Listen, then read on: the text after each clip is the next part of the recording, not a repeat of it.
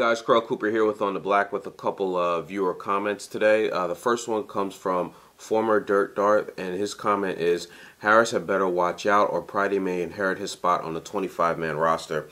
I think it's kind of a little bit too early to talk about sort of Pridie staying with the team long term. I commented on this on my blog, I believe last week as well too.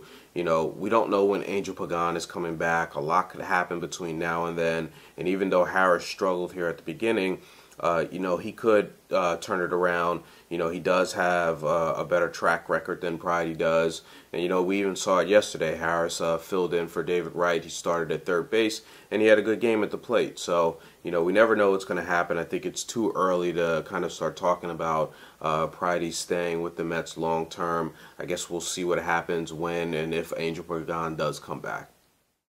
And the second comment comes from the baseball analyst, and he commented after last night's win against Colorado, and he says one series at a time. And I agree with that. You know, the Mets definitely not only have to take one series at a time, but one game at a time. You know, Ike Davis is now on the disabled list. Again, we don't know when Pagan is coming back. Chris Young is done for the year, and the Mets really do need to take this kind of one game at a time.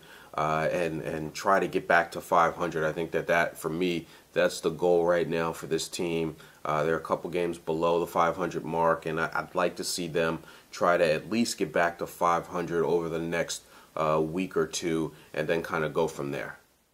And that's it for my comments, guys. Leave a comment. Let me know what you think, and I'll talk to you soon.